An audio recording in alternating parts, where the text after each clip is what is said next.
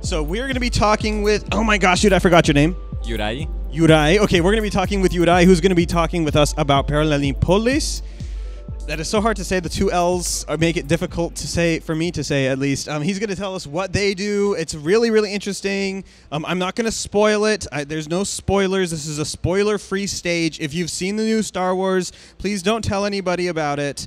And he won't spoil that either, I promise. But the reviews have not. They've been very mediocre.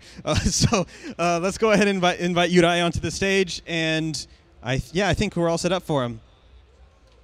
Give him a hand. Thank you. So hello, we are from Paralelni Polis. The slides now work. So originally there was only Praha, but last year we added Bratislava to the slides, and now the other ones don't fit on the slide. So I will have to tell you about them. The new ones like Barcelona and Vienna. So what is it? When you come to Prague, it's a building that quite nicely represents what the place is about. There is a cafeteria, there is a co-working space, and there is a venue we call Institute of Crypto-Anarchy, where you can learn more. There are other parts to it, both physical in the space and also virtual, like the Hackers Congress, which is our annual event about crypto-anarchy, and it's one of the few cypherpunk conferences out there. So I also didn't mention the crypto hackerspace, which is like a small hackerspace where you can play with crypto.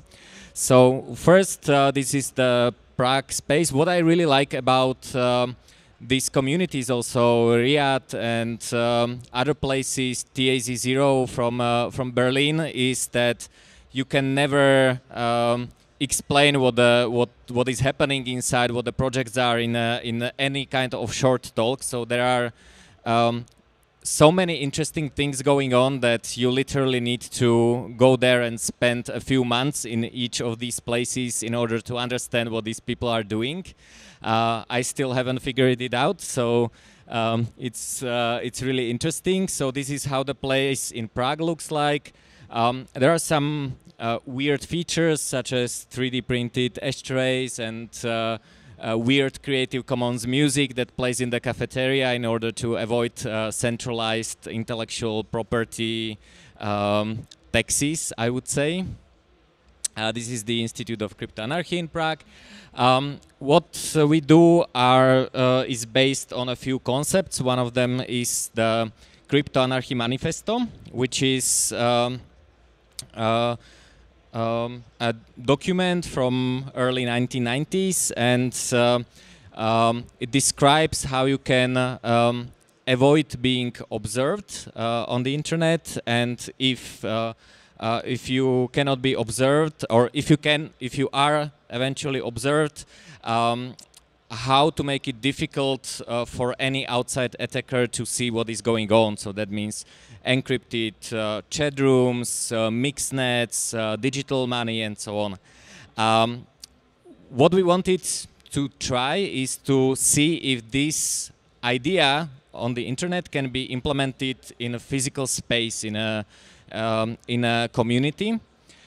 So I'm not going to talk about particular projects, but I will tell you something about a few practical experiences. So there are, of course, interactions with the state. For example, because of the boycott of electronic submission of transactions, which is a state surveillance system that collects data about the shopping behavior of all citizens. That's also in Czech Republic and also in Slovakia now. So Paralelni Polis is one of the few places that doesn't report this data to the government. Right now, the Czech National Bank said that they have the monopoly on the word coin, so you can, or minca. So you cannot use this word unless you have a stamp from Czech National Bank, which is also funny. We are testing real-world usability of cryptocurrencies because you can only pay with cryptocurrencies in these spaces. We don't accept state money. In Bratislava, we started deploying internal token for rewarding volunteers, so it's on internal network. And we are experimenting about how to scale this concept in a decentralized way, but without losing the values. A few more pictures. This is, you can see Lucka back there. She can pay in the terminal with her hand, with her chip implant. There are some more cyborgs that are able to pay with cryptocurrencies by their implants. We would like to encourage growth, and we believe that small scale is important. So this is how we scaled to Bratislava.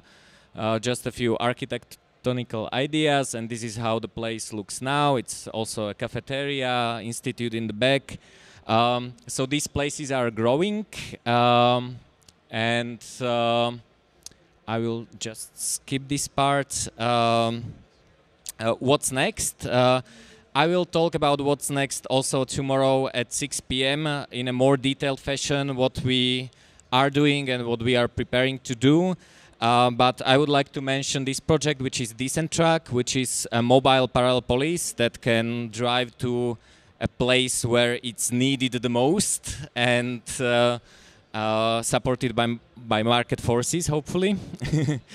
It can contain a portable coffee machine like the one that we have in the back, where you can get coffee and so on. We are now thinking about implementing this idea in a form of shipping containers. So that's a brief overview, and tomorrow at 6 I will talk more in detail about what we are doing right now, at least part of us. And I don't know if we have time for questions. 3 minutes, okay.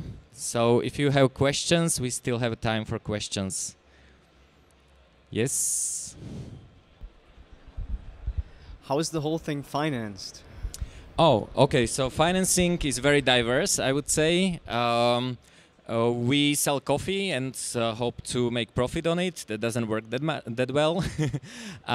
We sell spaces or seats in co-working space, entrance fee to some of the talks, crowdfunding. We have members that pay membership fees.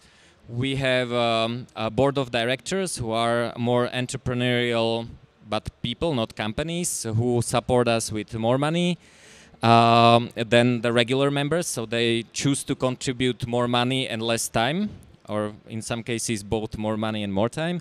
There's various other ways. So the projects that we do, they often have this sustainability, financial sustainability built in, so they can finance themselves. So, for example, if we do T-shirts, or if we try to do open source hydroponic systems like Parallel Garden, tries to be all self-sustainable in a decentralized way. So what I like to look at, it as a small virtual companies within the nonprofit that have their costs and they try to generate some profit. But it's very wild because we only use cryptocurrencies. That means that also it is much harder to do actual economic calculations because you're accounting in something that is very volatile, and we have found ways on how to do that and how to